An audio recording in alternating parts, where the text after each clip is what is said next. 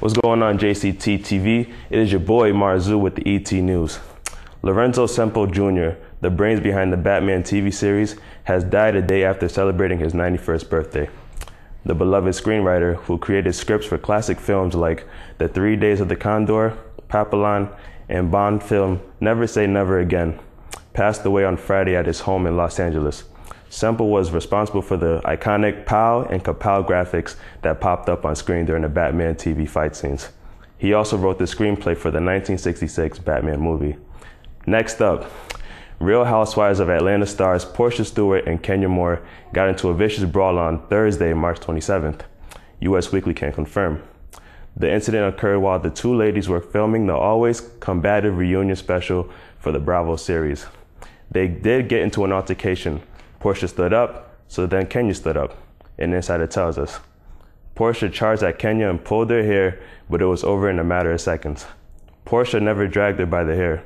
Andy Cohen and a producer jumped in, and then security came. Stewart and Moore have been going head-to-head with each other for years. Back in 2012, Moore called the newcomer Stewart naive and a heifer, and ranted about her new co-star just 5 minutes after meeting her in season 5.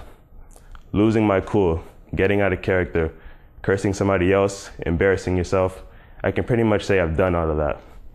Moore told Us Weekly, it's a reality show, things happen.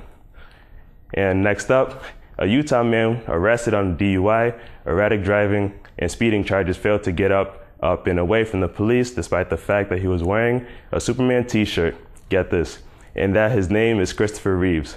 Reeves, 33, of Layton, Utah, was pulled over early Tuesday morning after a Davis County Sheriff's deputy noticed him weaving in and out of traffic on I-15. Sheriff spokesperson Sergeant Susan Polston told the Davis Clipper newspaper that Reeves was a frequent flyer, a suspect with a long record of drug violation arrests.